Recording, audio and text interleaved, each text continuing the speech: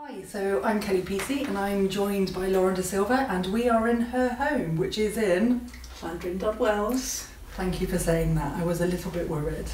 And so we're getting into the world of our teachers and our tutors and I really sort of wanted to ask you, how did you enter this world of crystal healing?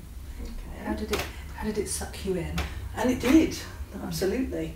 I was looking for a therapy. And I didn't know, I knew I wanted to be a therapist. I'd been a school teacher for more than a decade and I knew I wanted to start working as a therapist, but I couldn't find the right therapy. Right. And I tried aromatherapy and I liked the oils, but I didn't want to do massage, and I got quite interested in feng shui and space clearing, and I was looking around, and then my mother had a yoga teacher who was training to be a crystal therapist and invited me to be a case study. Oh, wonderful. So I thought, oh, okay. And I have to say, I was a real skeptic. Yeah. I actually thought this sounded not very believable. I thought, okay, how can you put a crystal by someone and make any difference to their health and well-being? I didn't really believe in it. Yeah. But I thought, I'll go along, I'll be a case study.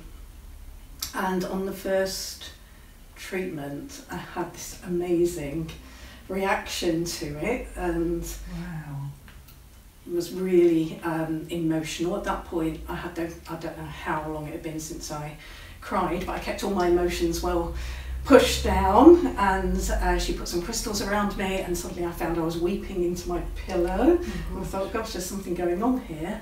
And I could feel energy moving around me. Wow. I could feel energy at my feet when she was working near my head, so it wasn't her, it was definitely the crystals, and it was quite persuasive. And it was life-changing. When I went home, during that first treatment, I made some decisions.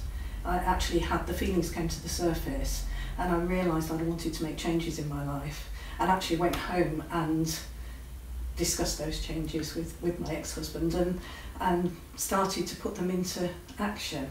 So it was a life-changing moment. It was huge. It was like a change of game. It was massive. And then I was so, after 3 treatments, like the students do case studies now, 3 treatments, and I was blown away by the crystals. So I asked her, where could I find out a bit more? Is there someone closer to me? Because it was quite a trip to this lady. And she gave me the name of somebody in Leicestershire that she'd trained with. Right.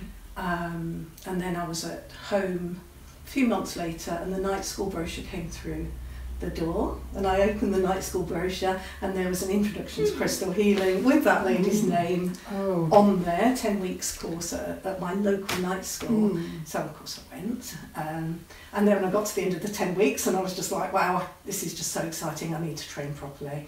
And I went off and did my 2-year diploma at that point. So it was just, I think once the crystals found me, there was absolutely no looking back. Because a lot of people, they get into crystal healing really because they're looking for a therapist for themselves, and so they get, they have an issue, and everyone has an issue. Well, I didn't know I had an issue. You didn't, did you? I Which actually is didn't astonishing. think I had any issues. I was just going along to humour my mother. Right.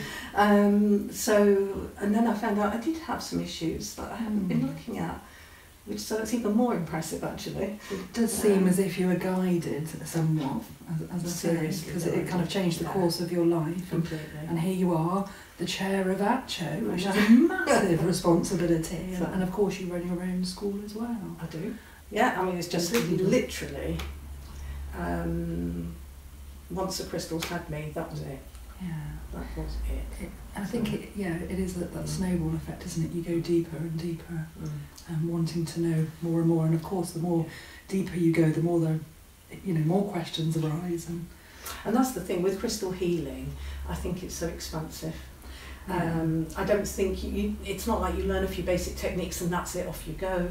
There's just more to learn and more to learn and more to learn, and it just expands and you can go as deep as you like. Totally, and it's very creative as well. And so as much as you and I both know that we have protocols when we teach, but again, it really is a very creative experience.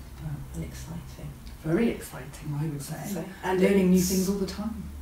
I'm dating it back. It's just over 19 years since that first therapy session.